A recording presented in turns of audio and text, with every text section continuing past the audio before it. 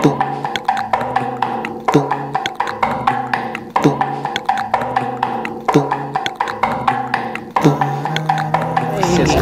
Gabi Nag-Ri-Ride, sa Gabi Nag-Vlo-Vlog.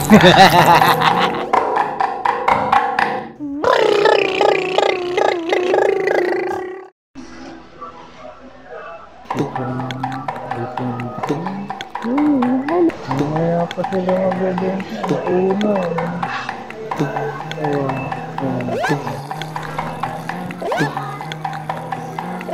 Grocery stage. Gusto tayo Muntik nang tapakan niya pa ako. Dalawang metrong layo. 2 kilometrong layo sa bawat isa. Quarantine! Start your engines. Chill on! Tadaan! Home days kasi ako'y naiihi. I want to go to the John. Oh, ang daming ginagawa dito. Ito parang ano siya, yung bagong tatakpan yung kanal, no? Forever! Ay, well, anyway, alam nyo, bawal pa rin sa time ng ano ngayon, GCQ ngayon. Oh, Raider Blue. Nice! Ang bawal pa rin sa GCQ ngayon. Yung hindi pwede mag-angkas ng kahit sino. Ito ay inconvenient para sa mga iba na hindi marunong magmotor, maangkas lang. At yun lang yung kanilang mga issue ng angkas. Hindi yung based up na commuter riding. Angkas lang ng magkaparehong tao sa isang magkaparehong pinanggalingan lang. Useless naman din kung social distancing mo pa yung nandyan lang. Pareho naman sila nasa loob ng bahay, nagkakausap, wala namang social distancing sa kanilang bahay. Tapos social distancing sila sa parang wala rin pa nagkaiba yan dyan sa pagsakay sa kotse. Kung tutuusin nga, mas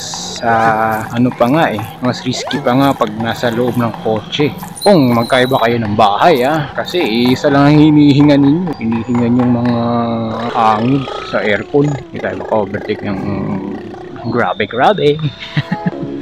Dumadaming tao. Ganun din naman yun. Parang nakasakay ka lang din naman sa kotse. Dahil ba magkadikit kayo? Nagkaangkas-angkas kayo? Bakit? Di ba kayo magkadikit sa kama? O kaya magkadikit sa sopa? Habang nanonood ng TV Patrol! O kaya ng 24 oras! Excuse me po! Dadaan po! Guwapi ka! Yeah! Yababay! Ngayon, bawal pa rin ang angkas. Oh my God, pwede nang payagan ninyo by this time na ma-upload at ma-edit ko yung video. Oh, Rotonda! Yeah! Rotonda, baby! Banking ba? Ay, hindi mo na pwede magsabi. Meron akong angkas ngayon. No? Yan ang angkas ko. Ayan, okay. Diba? Kita nyo yung angkas ko ngayon? Karton lang. Karton.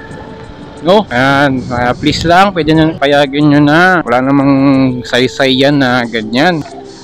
Sa mga public transport nga, mas dikit-dikit pa rin kayo kasi isa lang yan. Pera lang siguro sa jeep. Kung maglayo-layo lang sa mga jeep, ang upo, ayan, kasi alam nyo, yung hangin ng jeep nare-replenish ng maigi. Huwag ka lang siguro sa traffic at nakatigil kasi fresh air dispersed agad ang kaysa sa aircon na sasakyan. Yun lang yung point ko dun. Yun yung sa akin. Sa motor lalo. Tingnan nyo, fresh yung air na ganyan-ganyan, no?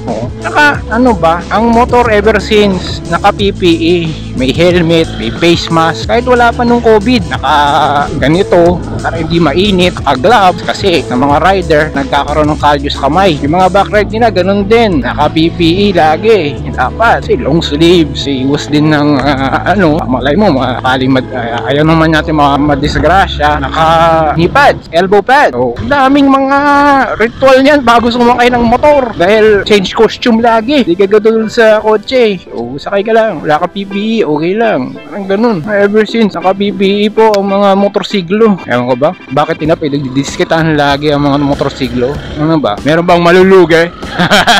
Comments lang below kung merong malulugi na pinapaboran. Ang mga iba-iba dyan.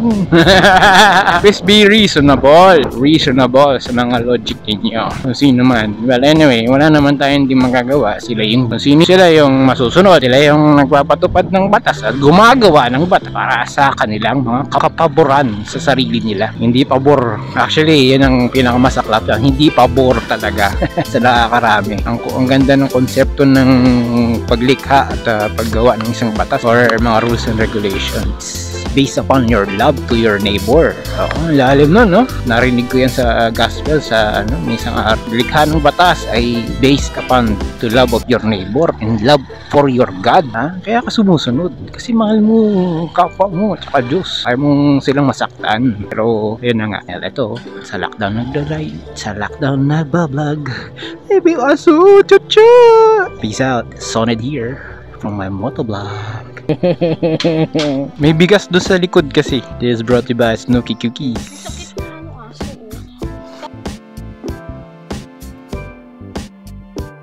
Wakanda forever.